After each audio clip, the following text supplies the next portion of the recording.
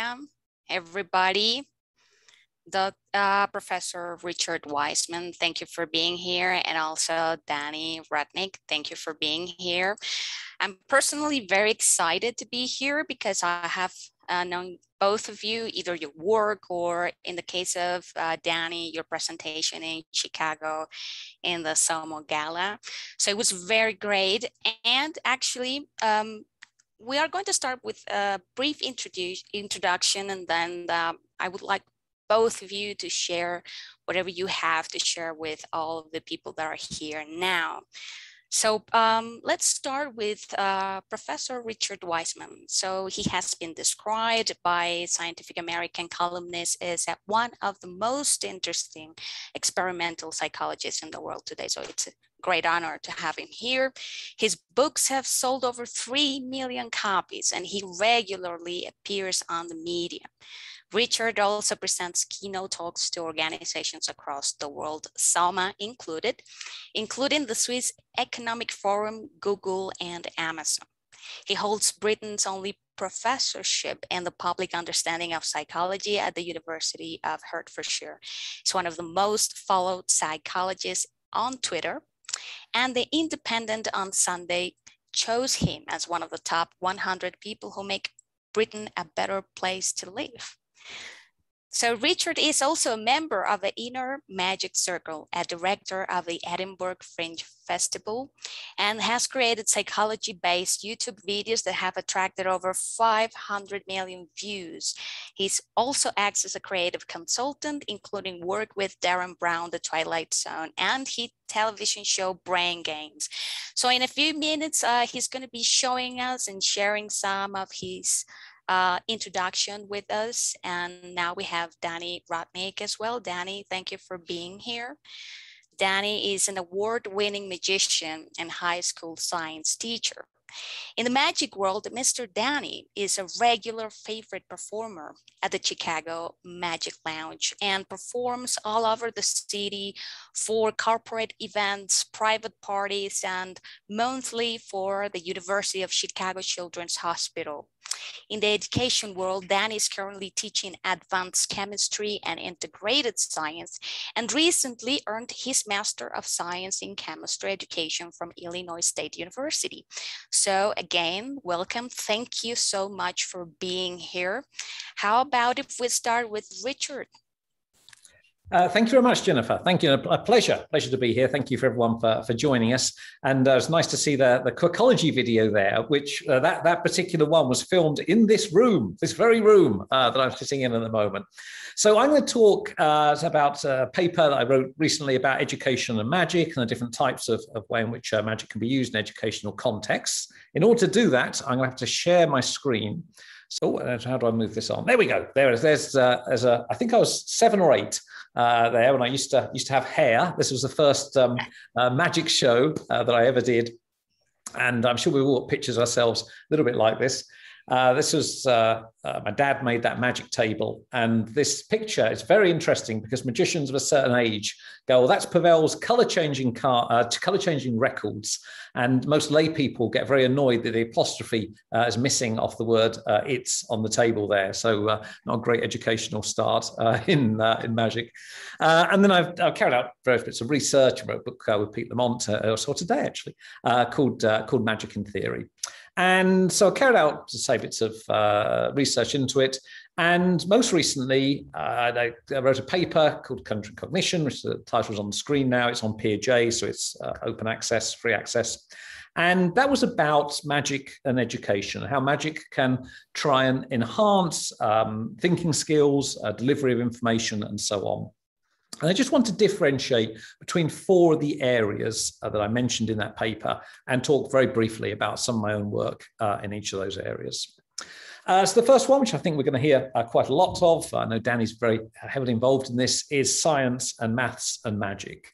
So here you're taking often scientific principles, mathematical ideas, sometimes to do with computing as well, and putting them into the guise of a magic trick, and then often exposing the trick or explaining the method and then the science behind it. It goes back a very, very long way, a very long history of that. Some of my own work and there's looked at that within a sort of psychological context, because you can do the same. Some magic tricks are based on pure psychology, as it were. There's an issue, and this will probably come up in our discussions surrounding exposure of that, because magicians, quite rightly, are not very keen on magic tricks being exposed. And the way we got over that in Quirkology, which was the YouTube video platform I created fairly early on, was to devise illusions often where I created the method, or at least they were methods that no magician would use, so no one would get upset about it. So the little video I have here is the floating cork video. I don't know if you can hear the sound when I play it. It doesn't matter if you can't, but fingers crossed you'll be able to. So here we go. Oh, there we go. So you'll see something amazing, hopefully. People occasionally ask me, is it possible to take an object like a cork, concentrate on it, and have it levitate? The answer is yes.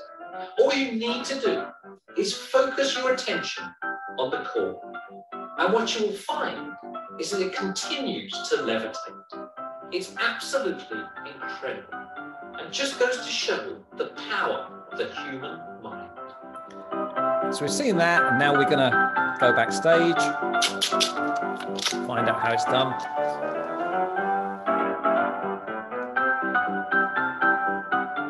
People often ask me, is it possible to take an object like a cork, concentrate on it, and have it levitate? The answer is yes. All you need to do is keep on focusing your attention on the cork, and it will continue to levitate.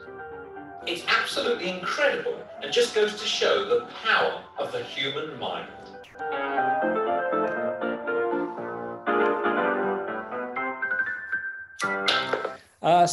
Thank you, Jennifer. And I've got the right length hair to be performing that illusion, so that was the major driver for it. It's a nightmare to do, by the way. If you ever do try and perform anything laying down like that, all the angles are wrong and all the physics are wrong. But there, often I've used that to talk about the assumptions we make, how they trip us up, lateral thinking, and so on. And it's not a method that any psychologist is going to use. The closest to it is Penn and Teller did something a little bit similar quite a long time ago with a full turn on it, but it's not something that's ever going to upset magicians. So we have that use of magic to teach science and maths and computing and so on. There's also skepticism, and the use of magic within skepticism goes back a very long way. This is Houdini demonstrating allegedly how some mediums, fake mediums, would ring bells in complete darkness and seances and so on. And of course, most recently you had James Randi, the late James Randi, who did very similar things and exposed psychics. And I've done quite a lot of that work, particularly in the context of fake seances. And at least the theory there is that people might believe an event is paranormal because they can't come up with an explanation, and then they see a magician do it, they see a magician duplicate it, and therefore think, okay, it's not paranormal, or the magician might expose the method. And there's quite a bit of research around how that can help to influence and shift people's beliefs about the paranormal. Most recently, in that area, I've worked with Jordan Culver and Rick Worth to produce some comics called Hocus Pocus, which look at the history of the paranormal through a skeptical and sort of magical lens, and talk about some of the methods that magicians use. And then we did some experiments where we gave people those comics versus non-magic comics and so on, and looked at the impact of magic on belief change. And that's written up in Journal of Science Communication. And again, that's open access. The third area, probably the most sort of frequently employed, is where you have some information, whether it's about road safety or how to live a sustainable life or whatever it is, sustainable lifestyle, and you're using magic to convey that information. And so we have on one side here Megan Swan, who's now president of the Magic Circle, who goes out and does environmental magic shows. On the other side, we have road safety magic shows. So this is a kind of spoonful of sugar approach that you can deliver that information and it becomes more memorable, possibly, or certainly more attention grabbing because of magic. And one thing you have to watch with that, as we've found out, is this stuff called seductive details, that what can happen is the magic is too good in a sense, and people get hooked on the magic and forget the message. And that can be quite challenging, this sort of work.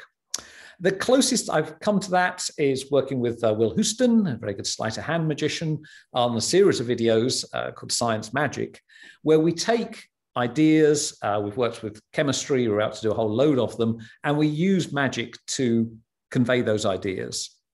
And I was going to play in a little bit of a video that we did about the Apollo moon landings, and again, using magic to illustrate some of the key facts and figures about that. So again, there is sound. I don't know whether you can hear it or not. It doesn't matter too much if you can't, but you'll get the idea. So I think if I press this, this is Will in action. The story of how we landed on the moon is truly astonishing.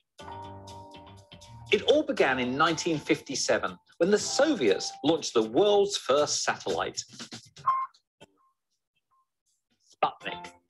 A few years later, the American President JFK made a bold announcement. He said that America would send a man all the way to the moon and back again before the end of the decade. In 1969, a huge Saturn V rocket was launched into space. 1. After a while, the command module detached and zoomed through space, traveling at thousands of miles per hour. Eventually, it reached its destination. The lunar lander descended. Eagle, Houston, you're a go for landing, over. And Neil Armstrong and Buzz Aldrin stepped out onto the surface of the moon. That's one small step for man. Amazing. They collected some valuable moon rocks and explored the lunar surface. Against all of the odds, they'd made Kennedy's vision a reality. We choose to go to the moon in this decade and do the other things, not because they are easy, but because they are hard. With the same mindset, anyone can achieve the seemingly impossible. All you need to do is shoot for the moon.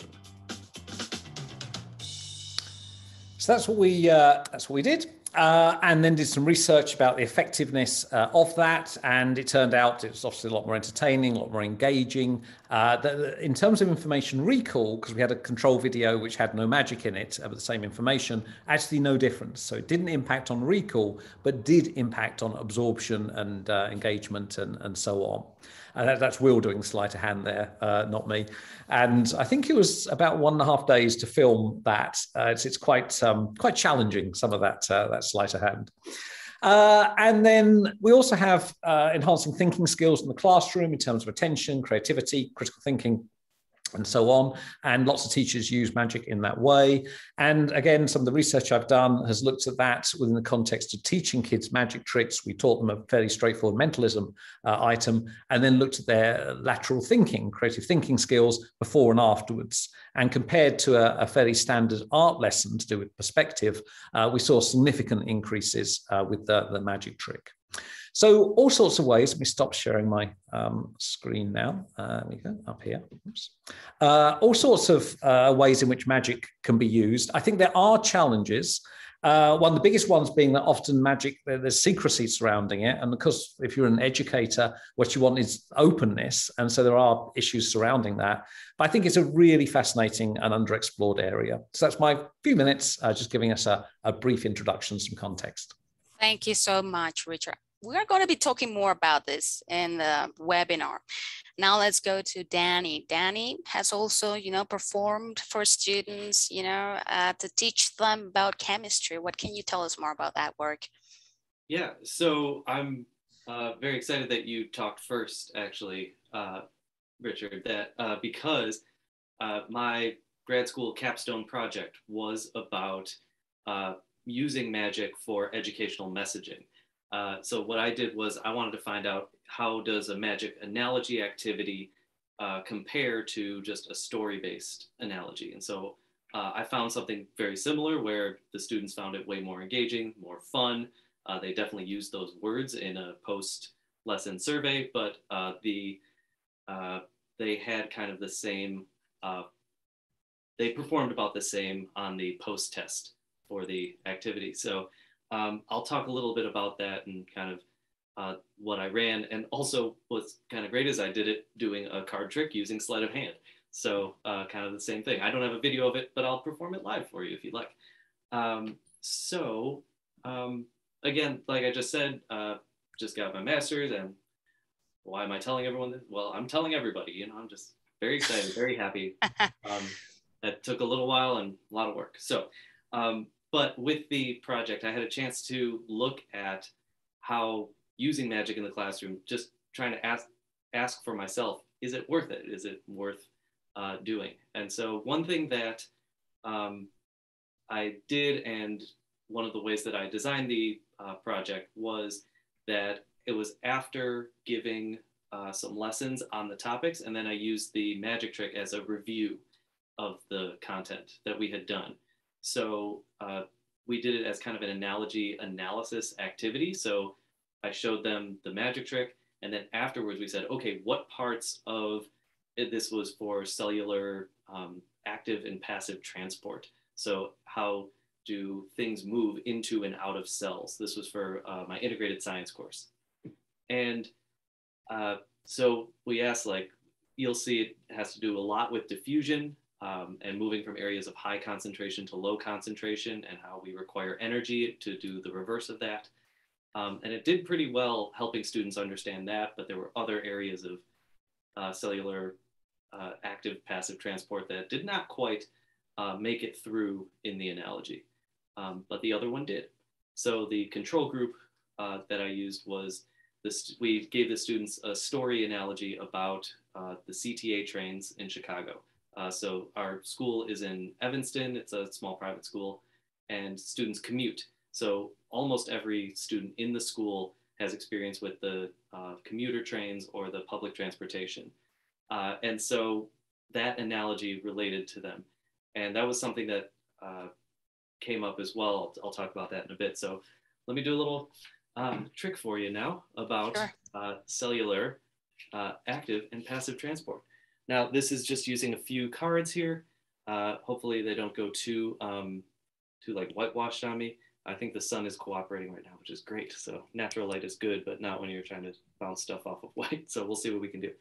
So we just have a bunch of cards here. Now, the fun thing is they are all the same. So they're all 5 of diamonds. We're just going to use a whole bunch of 5 of diamonds. And I can keep a whole bunch of 5 of diamonds together because the diamonds are evenly distributed throughout all the cards. Because things like to fill up their space and be equally distributed. But if we add a little bit of energy to these cards, let's see if I can come a little closer and maybe do a, there we go. We'll see how that works. If we can, if I add a little bit of energy, and we're going to do that by shaking, we just give a little extra shake like that, you'll see we can get all those diamonds to come together on one card.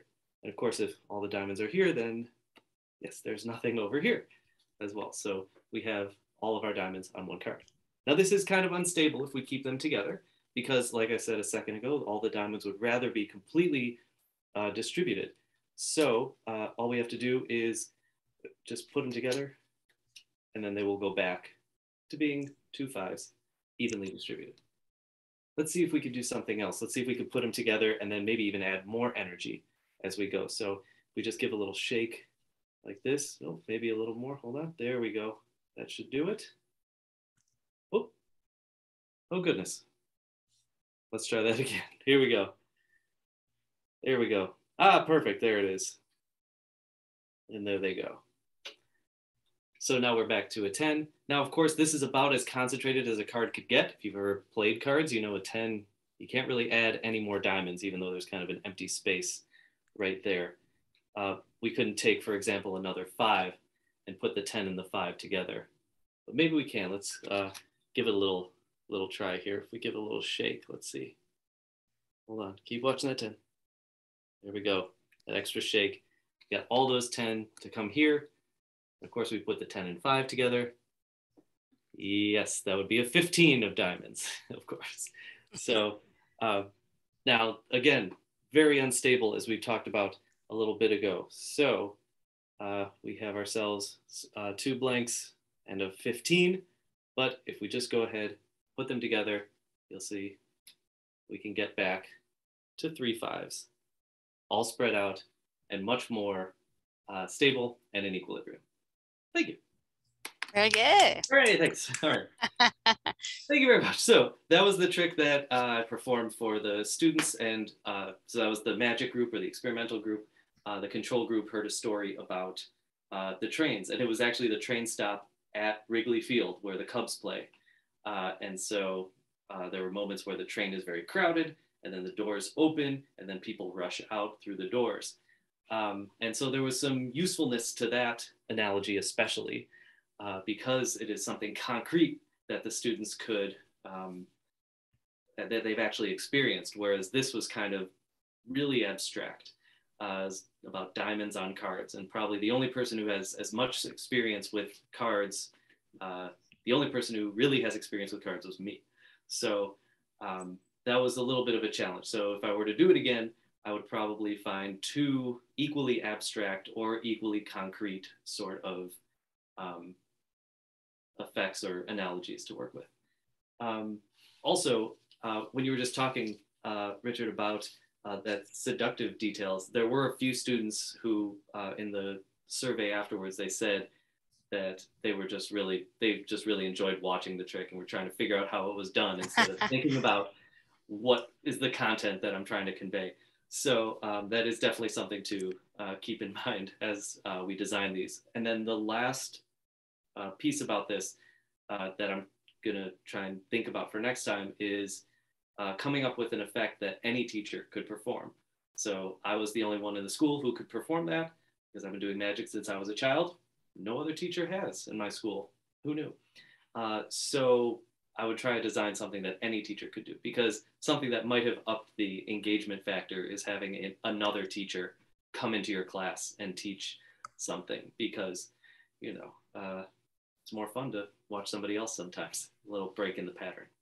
I think that is about it for right now, and looking forward to hearing your questions.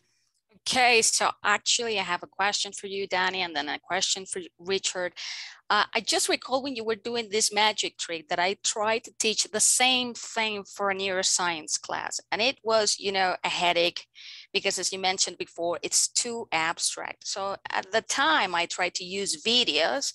Videos help a little bit because you see, you know, like little figures coming out and inside the cell, but still not quite as easy. What would you say is like maybe the key ingredient that makes it different from just watching videos? I think something about it is seeing it live. I think being there in person, that's kind of cool. It kind of adds a little more personal connection with the students, but also with things like I teach chemistry usually. And so also this is a biology topic. We're talking about microscopic things that we can't see, or things that we'll like never be able to see, like atomic orbitals, you know, so oftentimes all we have are analogies. And so finding different ways of explaining these different topics is important, and something that I'm still working on now. You know, I mean, we use balloons to represent atomic orbitals, or electron domains when we're talking about like shapes of molecules and things. We tie them together and it works kind of. It's not really what's going on, but it helps them at least visualize like some bond angles or something. So it's a lot of trial and error and just seeing it's a lot of throwing things against the wall, seeing what sticks, and the wall being the student's mind, and what sticks is their understanding of the content. Yeah, sounds great. So Richard, probably some of the people who are watching this webinar right now, they are not performers themselves. So what is your take on people who want to be able to take magic into the classroom, but they are not magicians themselves? I think it's very tricky. Magic is extremely hard to do well and extremely easy to do badly. And so one of this is what I was touching on right at the end of my little piece. As an educator, you want to be authentic and honest, I suspect, and open and sharing knowledge. And of course, as a magician, We do the opposite. We don't tell people how things are done. And squaring that circle is easy if it's science magic, where you can tell people what the method is, or math magic, but sometimes you can't do that. And I think that's a real tension. The other challenge is about surrounding likability, which is related to that good magicians have to be likable. And we were talking about this earlier on, that when my friends, the few friends that I have left in my life, come round, I've never been able to show my friend magic in any way that doesn't make me just think, I know something you don't, I'm not going to tell you what it is, and we're supposed to be friends. To me, that's crazy. And so all I end up doing is normally messing around. So I think it's challenging. I think, though, that when you get it right, just in a classroom setting, you can get the kids' attention. It's something a little bit different. It's fun. It's another tool. I can remember years ago, I did some work on whiteboard animations, where the hand comes on and draws the, whatever it is, stick figures or whatever, and that's just a different thing. It just engages people a little bit more. And I think magic's like that. It's just something a little bit different, and people go, oh, okay, I'll give this a go. And certainly that's the response we've had from our videos is that, yes, you might listen to that story, but you're far more likely to listen to it if something magical's happening. But to get back to your question, I guess like anything else, you learn it by doing it again and again and again and again. And at one level, magic's really straightforward. You can pick up a trick and learn how to perform it in seconds. How to actually perform it in front of a group of people and entertain them and not have them hate you, that's going to take quite a bit of practice. And there's no shortcuts in my experience for that. So it means that they have to practice if they want to perform, but definitely they can bring videos to their classroom and perhaps use that kind of thing too. Yeah, I think so. And if it's science magic or math magic, it's easy. If you can then expose the method, it's straightforward. I think that's great. And that it's when you're having to hide that method that now interpersonally it becomes a little bit difficult. I mean, when I've done stuff in front of classrooms like that, what I've celebrated is the fact that magicians get things wrong a lot.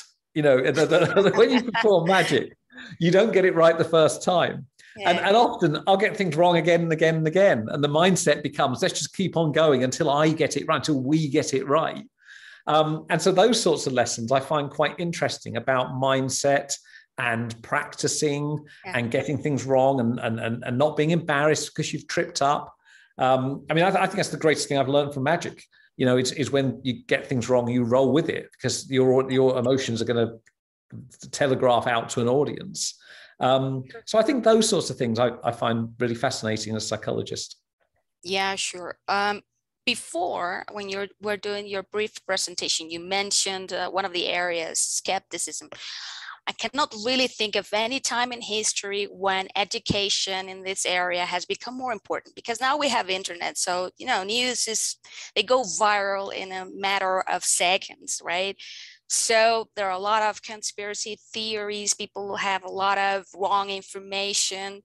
But I have a question about this using magic, because like you mentioned before, you don't want to perform for your friends because it's like you're showing something that they don't know about. Isn't it a little bit like, the skepticism work in a way?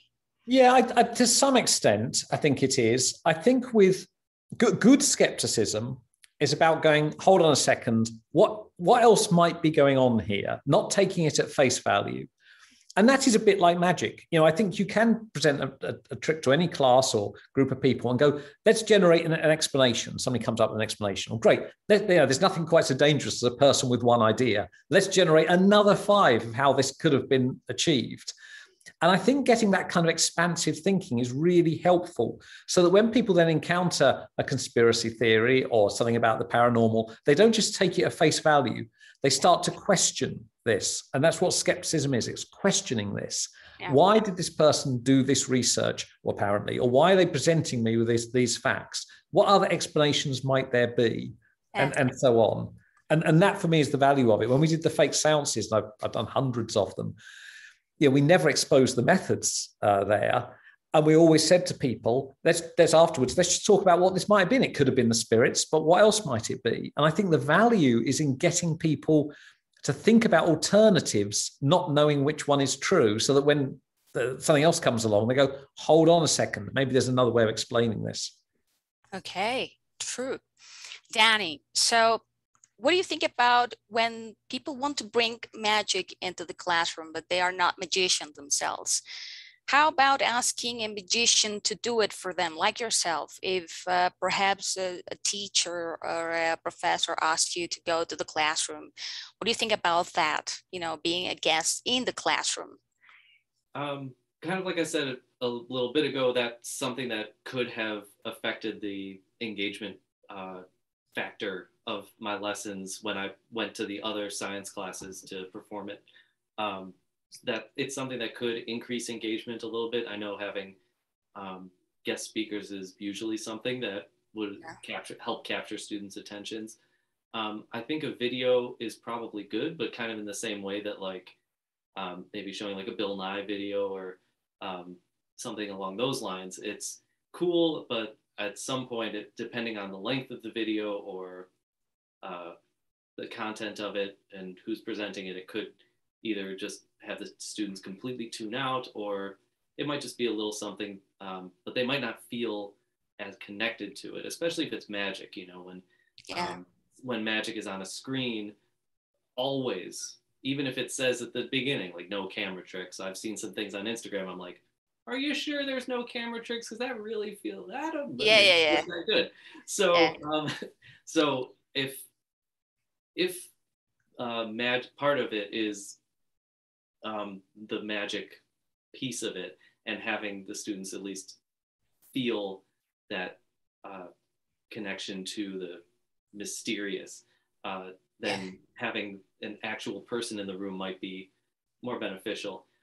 For teachers who aren't magicians, I read a couple articles, or at least one, about how teachers should bring their hobbies into the classroom. So that's kind of one of the reasons why I bring magic into the classroom, because that's my hobby. It's my, honestly, it's my passion. Like my passion is magic, and I like teaching chemistry. But so I found a way to bring my passion into the classroom. I have one of the physics teachers at my school. He's a musician and loves music. So a lot of things he does have to do with music. We have other teachers who are really into outdoor exercise and outdoor activities, and they found ways to integrate that. So there's lots of different ways to bring what you're interested in into the classroom. If it's the point of my paper wasn't 100% like everyone needs to do magic in their classroom. Kind of like bring what you're interested in into the classroom. But that being said, there are lots of easy magic tricks that you might be able to at least learn. And like Richard said, if the goal is to figure out how it's done, or do some lateral thinking, or I'm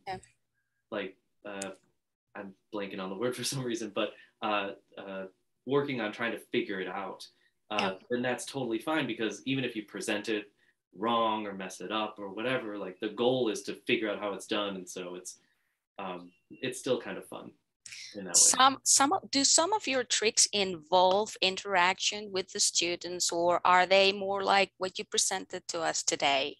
Because I'm thinking that maybe there is a difference when you do the magic tricks and they involve interaction, as opposed to not having any interaction with students. Yeah, that would be interesting. I haven't really looked exactly.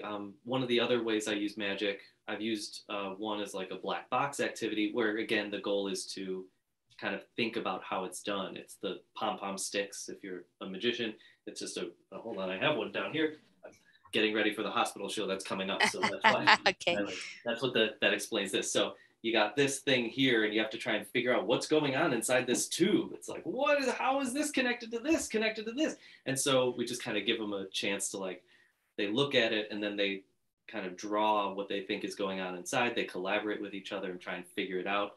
And then even after we see all this happen, then at the very end, no matter what, I just take it apart and show them there's nothing inside. And that's just another moment of an aha moment. Anyway, but besides that part, I'm going to not be a prop comic anymore. But The other way is I've done a version of Triumph. That's the magic trick where you shuffle cards face up and face down, and then they all go back facing the same way while discussing entropy and disorder. So I put something like that into my magic show, but I've also brought that in the classroom. So in that sense, I have a student pick a card. We do that. Yeah. And in that case, it's more of like an anchoring type activity where I'm not really using it to really teach that topic, but I get a chance to, after that lesson, we start learning about entropy and disorder.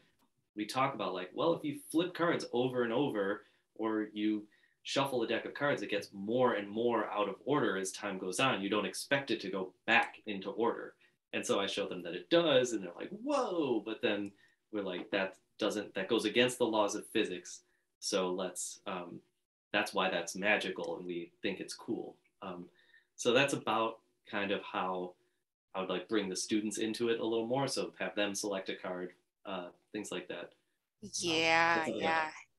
Well, you know, I had a great chemistry teacher, but as I hear you talking, it's like I'm thinking, how would it have been if you had been my chemistry teacher? Probably would have made a difference somehow, because these are very complicated physics, chemistry, mathematics, so abstract that, of course, combining these two things are, you know, a great idea.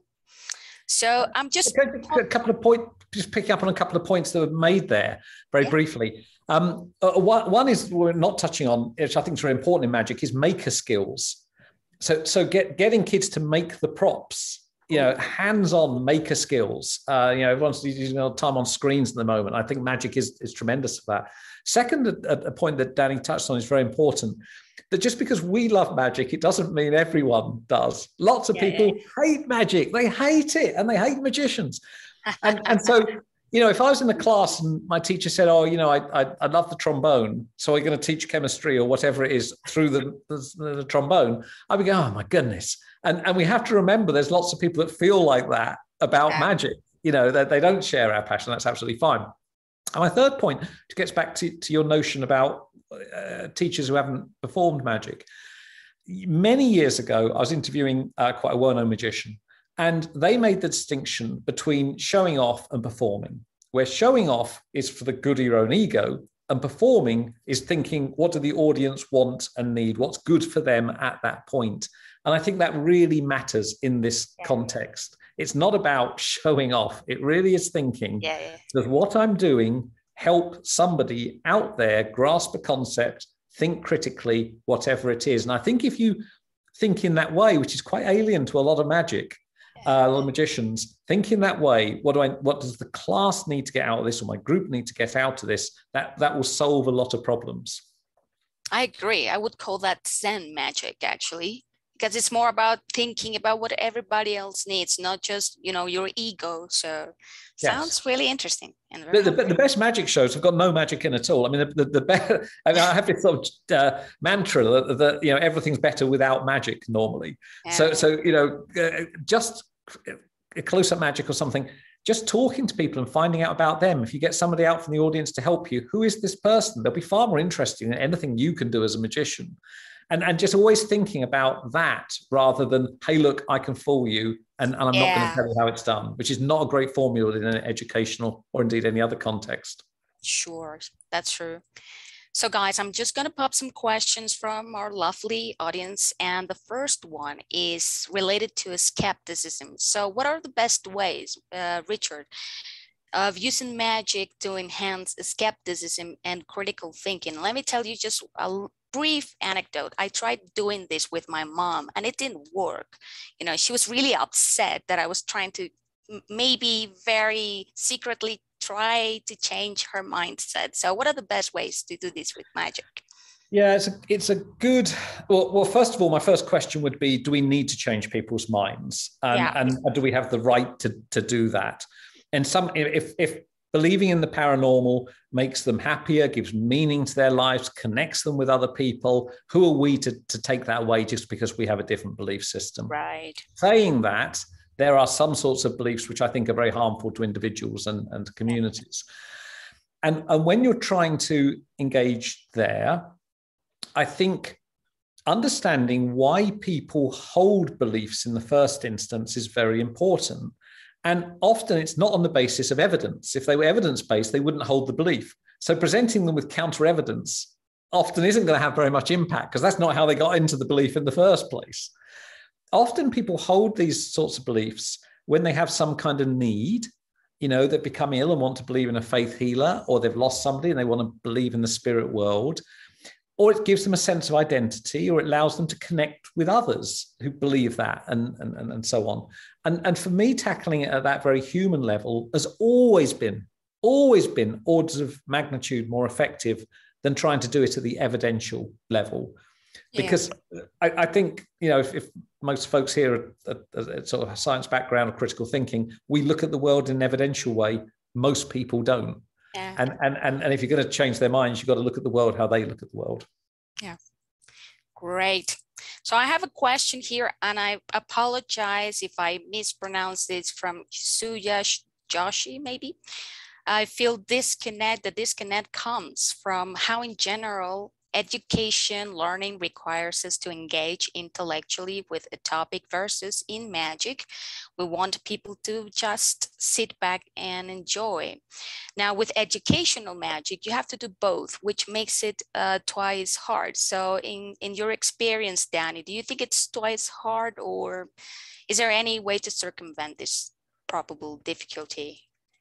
I think it goes back to kind of what we've been kind of saying just a little bit ago about what's the purpose of the effect or the magic trick in the educational context. For example, the trick that I did with the diffusion and osmosis and stuff, it was a cool magic trick, it was fun, but afterwards we spent time as a class talking about what parts of that magic trick related to the things that we have previously discussed in class. What parts were the ATP or the energy that helped facilitate go do active transport, things like that. So we spent time analyzing what was going on in the magic trick, not trying to figure out how it was done, but what parts of it related to what we had been talking about in class. And I think that kind of helps. And by pushing students in that direction and to try and focus on that, there weren't really many people that I saw who were trying to ask me, but how did you do that? Or how was that done? Which was kind of nice. And I think maybe the setup of it too, sometimes just letting people know, hey, like with the pom-pom stick, the goal of that activity was to try to figure out what was going on inside. Say, hey, I'm going to show you a magic trick, but we're going to try and figure it out, versus I'm going to show you a magic trick and then we're going to see how it relates to what we've been talking about. Kind of setting it up to relate to what the goal of the activity is. Yeah, you're right. And Richard from Tong Li mentions that one challenge of using magic in teaching is that when magic is exposed, some of the students lose interest immediately. So how to keep a balance between revealing the method and still keeping students engaged? That's an excellent question.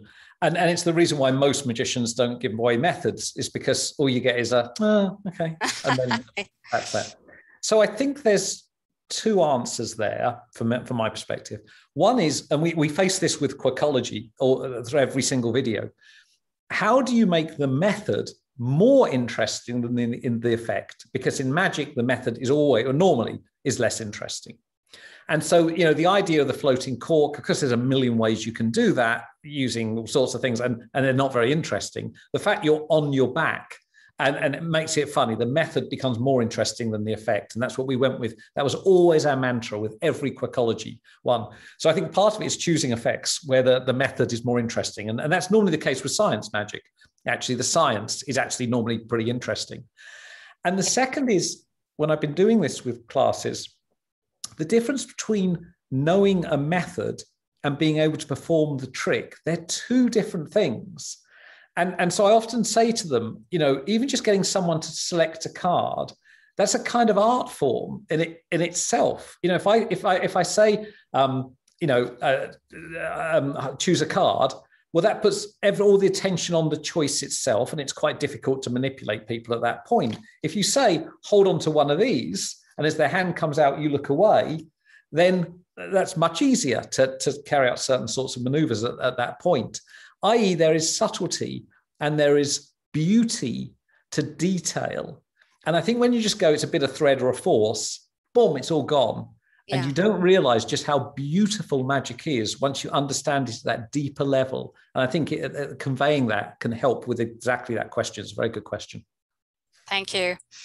Danny, this is from Nicholas Johnson, about using magic as a mnemonic device, where you use it to remember the lesson rather than explain it. Because before you were, sharing that you use it to explain some of the processes that occur in chemistry.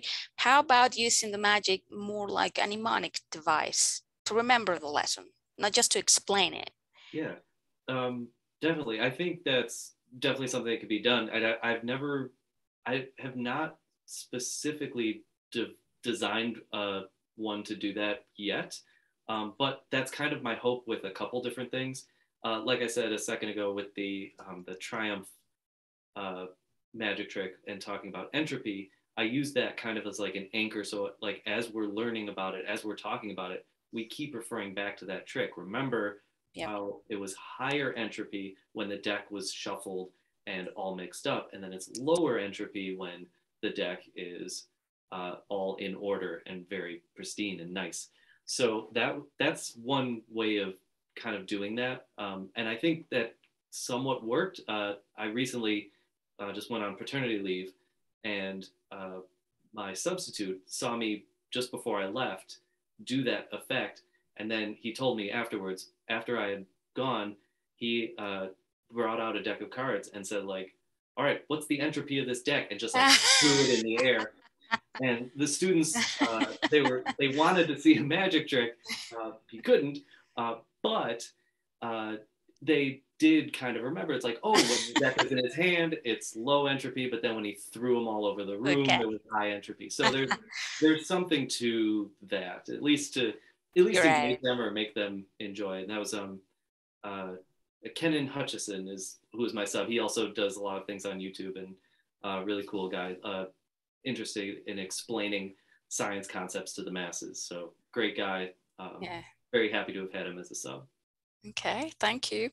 And related to that question, Richard, Matt Pritchard asked a question, or he was more like contributing to this discussion, how to help students see past an explanation. And I remember you mentioned something about critical thinking. So when they watch a lesson and there's magic involved, they say, wow, how? But now how can they just go beyond the explanation? Maybe use critical thinking or lateral thinking. How can you go beyond the explanation? Again, it's a good question. And hello, Matt. And if people haven't seen Matt's videos online, they're amazing. They're wonderful. Science Magician, I think, is Matt's handle. I think it touches on a really important point, which is why we're doing this. And so I would, if I were doing it for a class, I think I'd perform something. I would then explain that method in depth. And then I would say, how can we use this? How can this be used in different contexts? How could it be used at a party? How could it be used in a hospital setting? How could it be used to help people communicate better? I.e., what's the point of magic? It isn't just something that can be used in an entertainment context. And also, how can that principle, and do exactly what magicians do, how can that principle be used in different ways? Let's invent 5 tricks that have never been invented. And we know they're going to be terrible, but let's just do it for the fun of doing it because one of them might be great. And it's also quite fun to have people bring their own background into magic. I can remember working with some kids, and this was when the Harry Potter films had just come out, and they were placing it all within that context and doing things effect-wise that magicians wouldn't normally think of because people weren't thinking of that kind of wizard context at that time. So how do you bring everyone is unique. How do you bring your background and culture and heritage and experiences so that it becomes your little performance piece? Yeah. How can you get as much of you in there as possible? Because you're very, very special.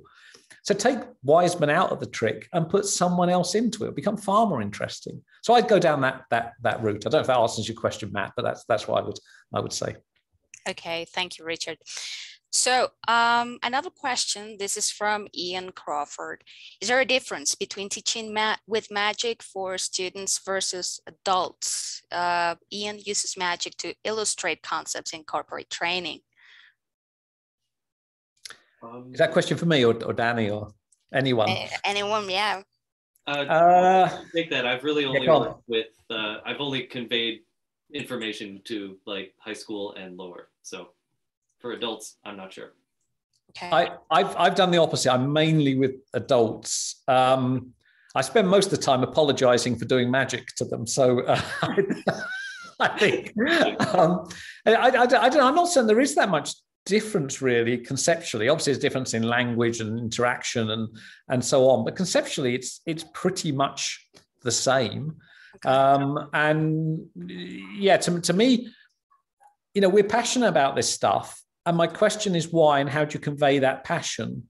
And it's not about method. It's about the beauty of magic and the creativity of magic. And I think once you get that across, adult audiences get that as much as kids. Okay. There's something that you just said. It's like the conveying the passion, and that's something that I never thought about with my own act. But a friend of mine said, like, when you get up there, what you do is you're just excited to show everyone this magic. Like sometimes, like I'm just like, hey, let me show you this really cool thing that I do. And so that was something that anyone can bring to their own performance. It's just like, be excited about what you're doing. And that's the same with like teaching. If you're excited about the content, yeah, the students will have a little bit more engagement than if you were just like when I teach photosynthesis, like, yeah. Like when I teach photosynthesis, I just pray students don't ask me, why do we need to know this? Because I'm like, let's talk chemistry instead, you know, but also don't show this because this is being recorded. Yeah, it will be posted. Not before next semester. Next semester, okay. We're doing photosynthesis. But anyway, but if you're really passionate about it, it comes through, and I think that's kind of actually. I think you're touching on another very important parallel between magicians or performers in general and teachers, which is that we have to do the same thing again and again and again and make it look like it's the first time we've done it and we're still passionate about it. When you've heard every joke, you've seen every card selected, you're still going to get that. Well, when I talk about how to give talks, the illusion of spontaneity, so that the audience think this is the first time for them. There's nothing worse than thinking, oh my goodness, this is the 20th year this course has been taught and they're clearly phoning it in, and the same with a magic performance. So I think that illusion of spontaneity, or even better, spontaneity is a really important skill. About that, Richard, you know, when I perform a little bit, when I do it, I prefer something more interactive. That way it's always different, always different. For people who heard me talk about the psychology of luck, I've been giving that talk for 20 years. And right at the top of the talk, I always misremember on purpose how long I've been giving the talk. So I always say I've been studying luck for, 15 years. The next day it'll be 17, then it'll be like 25. I always change the thing just to kind of wake myself up a little bit and to remind myself that I shouldn't be just going through the motions. Thank you. And Paul Cooper wants to know, using magic to foster skepticism is great, but how do you feel, Richard, about some people using magic to educate us about religious and superstitious beliefs? Well, religion is a different thing to the paranormal in my mind. If you mean, I'm not quite sure what the question means, but if it means using magic tricks and not telling people you're a magician and getting them to believe your religious viewpoint or paranormal viewpoint, I think it's deeply unethical. And, you know, if I have a bad back and I go to my doctor and I get some pills, I don't want the doctor to go, haha, actually, I'm a magician pretending to be a doctor. I'd be furious. I think, you know, stay in your lane, magicians. This is entertainment. It's not up to us to stray into the lane of other expertise and saying, oh, actually, I'm a genuine psychic, or I can, I've got powers from God or whatever. To me, that's a deeply unethical thing to be doing. Okay. So another interesting question here is from, well, actually it's more like a suggestion from Adrian Allen. Once the secret is exposed, get the students to learn how to perform magic for others. How do you both feel about teaching students this? Because this is, giving them away the secret, despite the fact that they are not magicians. During the course of my research, I found a couple papers that talked about, or just a couple writings and articles about teachers talking about the benefits of having their students do magic for others. It kind of helps public speaking. It helps teamwork if they're working together. It helps them kind of with that growth mindset of working something until you get it right. And then even for me, we talk about formative and summative assessments. Like a formative assessment is like practicing, and then your summative assessment is when you're performing it, you're up on stage, that's your one shot to get it right. So it kind of, so teaching students magic has other benefits than just the content that it's trying to get. But sometimes like those cards that have the numbers on them and the students can guess the numbers, like, yeah, it's cool to teach them a magic trick, but it also teaches them how to do some addition in their head. So like there's a little bit of extra stuff that goes along with it. Okay. I think that's all true. I've got a bit of empathy for you. So I'm dyslexic. So as a kid, the worst thing that ever happened to me, the worst thing was getting me out the front of a class and asking me to read text. I couldn't do it. And so I always think about that when we say to kids, oh, you have to come out and perform magic or perform anything. There'll be kids out there, it's not their skill set. They're introverts, they don't want to do it, and so on.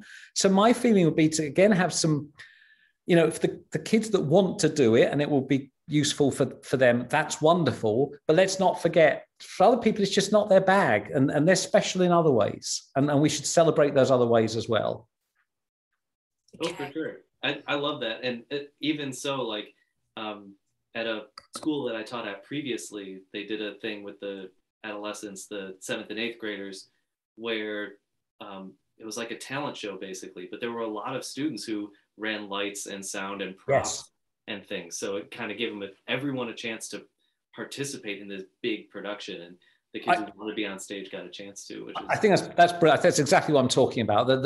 That's what's great about putting on any kind of show. We need props to be made and to be decorated. We need other people to do other skills, and coming together to produce this thing for the good of an audience, to me, is a much bigger and better lesson than an individual showing off. I love the idea of every kid contributing what they can for the greater good.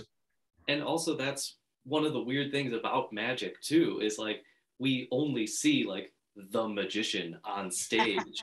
We forget, even as magicians, like performing at the Magic Lounge, it's just a magician comes in, they go up on stage, they set up their own stuff, they do their own thing.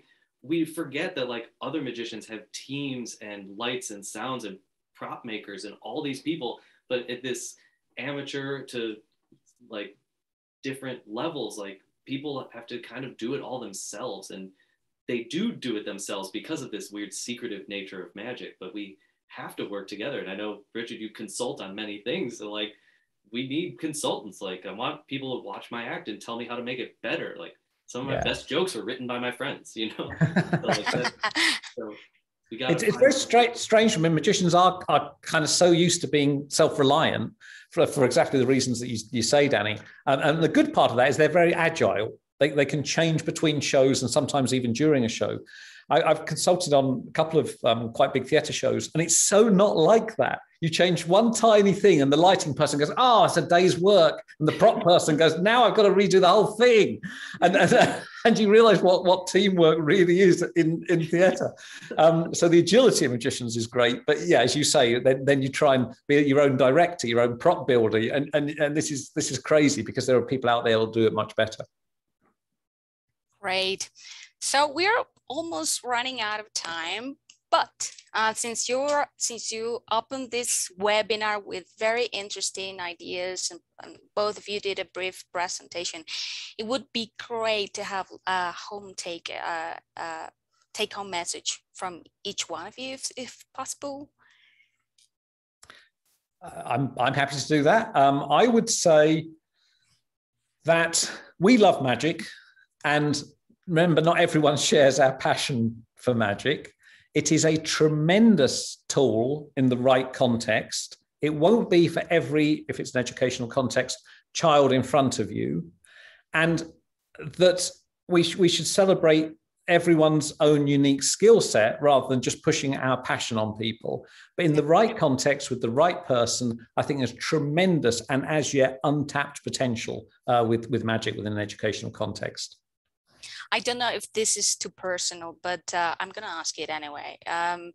What has been probably the most difficult obstacle, but also enlightening obstacle you've found while doing all of this? I suppose it gets back to some of the questions.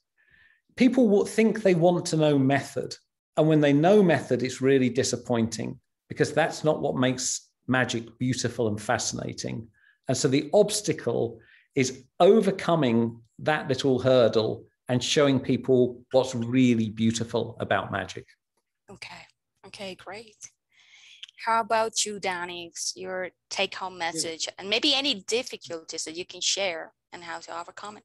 I'm trying to kind of think of those. I think Richard summed it up really well. I mean, bring magic into your classroom if that's what you want to do, and that's something that you're interested in. That's something I'm super interested in.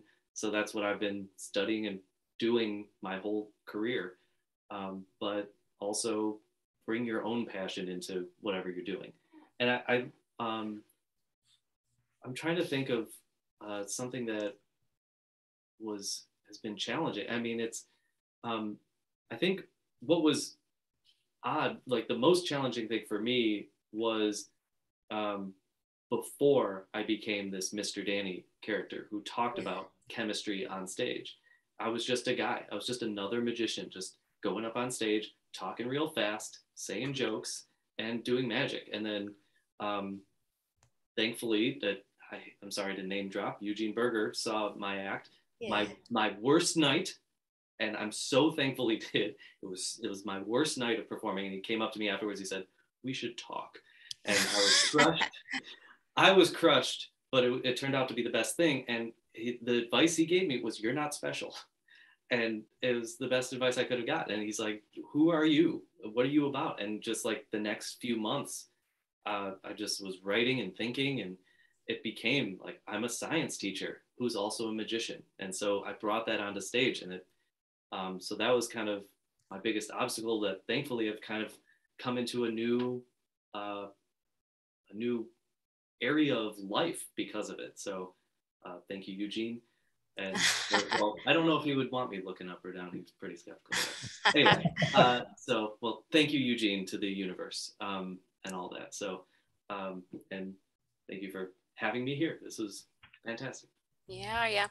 There have been so many interesting ideas in this webinar. I think personally, one of the things that I really found very, very important was when Richard mentioned that maybe people shouldn't be just thinking, okay, there's a magic trick going on in a classroom, there's something else. Personally, when I did magic, I just was presenting a story, a story about whatever topic I want my students to learn. And so for them, it just took the focus just on the magic and more on the story. And I understand that the brain is very keen on stories. When we are hearing a story, it's like we tend to be gossipers by nature. So we want to know who is involved, who are the protagonists, etc. So for me, this thing about presenting something, not as magic per se, but as something else, a story or something, I think is very important to actually make this combination between magic and education work. So guys, thank you very much for being here. I think it's been wonderful, everything that you've shared with us, the questions from the audience. Thank you so much to everyone who participated making these interesting questions.